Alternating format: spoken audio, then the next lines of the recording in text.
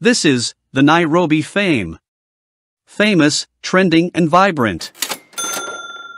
Today's football transfer news. Messi makes decision on future. Ronaldo rejected by Bundesliga. Lionel Messi will sign a one-year contract extension at PSG and will remain at the club until at least 2024. He had considered an immediate return to Barcelona, but he is still angry at President Joan Laporta. Diego Simeone has insisted that while Joao Felix is important to his plans, no one in his Atletico Madrid squad is indispensable. The Portugal forward has been touted as a target for Chelsea, Manchester United, Arsenal, PSG and Aston Villa. Barcelona would love to enter the race for Felix, but their financial troubles are preventing them from doing so. Jorginho has revealed that he would like to stay at Chelsea and extend his contract. He has previously been linked with a move to Juventus. The signing of Marcus Rashford is fast becoming a priority for PSG, as they look to bolster their attacking line. However, that task has been made harder by Manchester United, triggering an extension clause in his contract. Meanwhile, at Parc des Princes, PSG have no intention of selling Kylian Mbappé in the January window.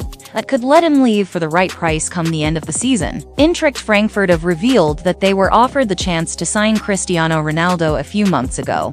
It felt he was being shopped around to a number of Champions League sides. Manchester United's search for a new goalkeeper could lead them to Argentina hero Emi Martinez, who is due for discussions about his future with Aston Villa. Bayern Munich have played down reports that they are interested in signing Josko Gvardiol from RB Leipzig. Tottenham are ahead in the chase to sign Adrien Rabiot from Juventus, following an impressive World Cup campaign with France. That's all for today on Football Transfer News. Keep it here and subscribe for more content.